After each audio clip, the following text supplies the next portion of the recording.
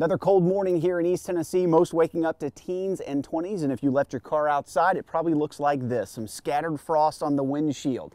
Two ways you usually get rid of this. One, you warm up the car for a long period of time, keep the defroster on, and that will heat the window up, but that kind of wastes gas, doesn't it? The other, a good old ice scraper.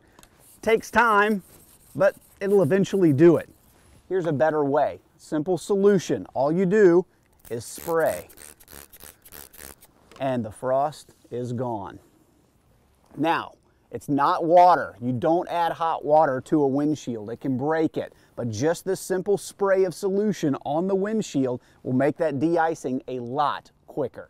So you may ask yourself, what is this solution? Well, it's actually very simple, and most of you probably have this in your home. One thing, isopropyl or rubbing alcohol, you mix that with water.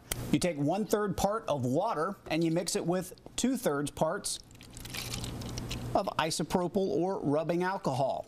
You mix both of these solutions together and pour it in a simple spray bottle. And the reason why this works is rubbing alcohol has a freezing point of 128 degrees below freezing. So you can always keep this mixture in your car and it will never freeze.